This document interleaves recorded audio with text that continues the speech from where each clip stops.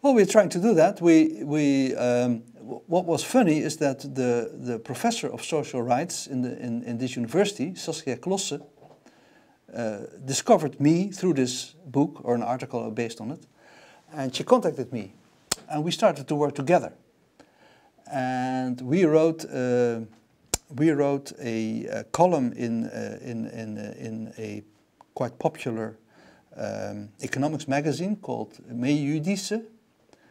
And when we sent it in, I got a reaction. This is the most leftist thing I have seen in my life, from the editor, but I will publish it.